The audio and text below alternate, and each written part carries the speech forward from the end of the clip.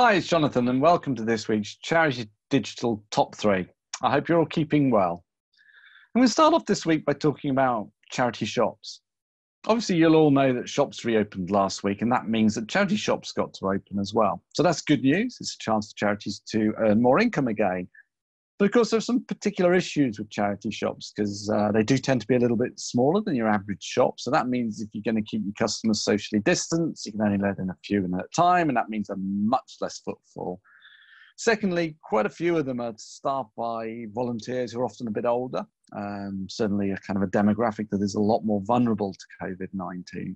So some of them are obviously understandably nervous about going back to work in shops and don't want to do so. So all of this gives some particular challenges to charities. And one of the things that we'd like to do, therefore, is encourage charities also to look at online shops. Now, some of the big ones have been running these for quite some time and doing it through tools like eBay and Amazon marketplaces, which can get up and running relatively quickly. But it hasn't maybe stretched that far down in terms of some of the not the very large organizations, so even the charities that are maybe in the millions of pounds rather than the tens and hundreds, many of them haven't actually set them up yet.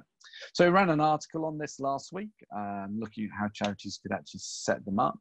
It's definitely something to be worth considering. As I say, the technology is pretty straightforward. You do need to think a bit about process. So, which items you're actually going to list on your site, how you're going to manage the rapid fulfillment, so where they sit from a stock perspective, how you're sending them back, and how you're going to handle returns. But of course, many micro businesses actually run entirely online, from people's kitchen or dining room tables, and they do this really well. So I think there's definitely an opportunity for charities here.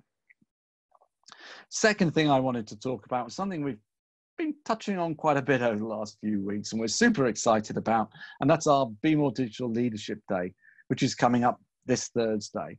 So I've talked about the program before. So we've got great speakers from the likes of Scouts, Citizens Advice, Turn to Us and British Red Cross. And we've got some wonderful sponsors, Twilio, Olive, Mitel and Scurio. But one of the items I haven't talked about, and I know it's something that charity attendees really like, is networking. And of course, a lot of virtual events don't provide an opportunity for this. So we've been thinking about how can we do this? And we're expecting hundreds and hundreds of attendees of this, but we still want to provide that networking experience. So we've come up with an approach. I'm not going to tell you much about it now, but we're super excited about it. If you want to take part and join in some virtual networking, and sign up for our event. It's free, as I've said before, and join us on Thursday. It's going to be a lot of fun. The third thing I wanted to talk about is an event we're running with Microsoft and Reason Digital. It's called a Radical Accessibility virtual event, and it's on Thursday, 9th of July. So this is a very interactive day focused on helping charities to design services which are more inclusive, particularly focused around how those services can meet the needs of people who may be blind, deaf, or have other disabilities which limit the way in which they can use technology. So as I say, it's going to be very interactive. That means there's only a very limited number of places. So we've got 50 places here. It's targeted at medium charities. So in our terms, that means charities between 100,000 and £1 million revenue. If you're interested, sign up fast because there aren't many places left, as I said. Finally, I want to talk about my work from home tip for this week. And that's about always having a plan B or a backup approach. So my network, my connectivity with Zoom and Teams has been working great for months and months and months, really since lockdown started, until last week when it started to misbehave.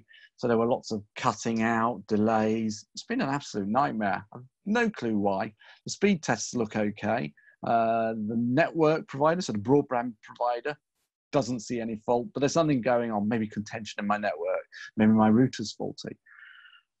So what do you need? You need a plan B when this happens. So a really great plan B that's simple to implement is always to share the phone numbers for Zoom and Teams, because there are phone numbers you can dial in and get a voice channel going really well. And I've actually been running them in parallel to them having the broadband-based pictures, and that way I get constant sound.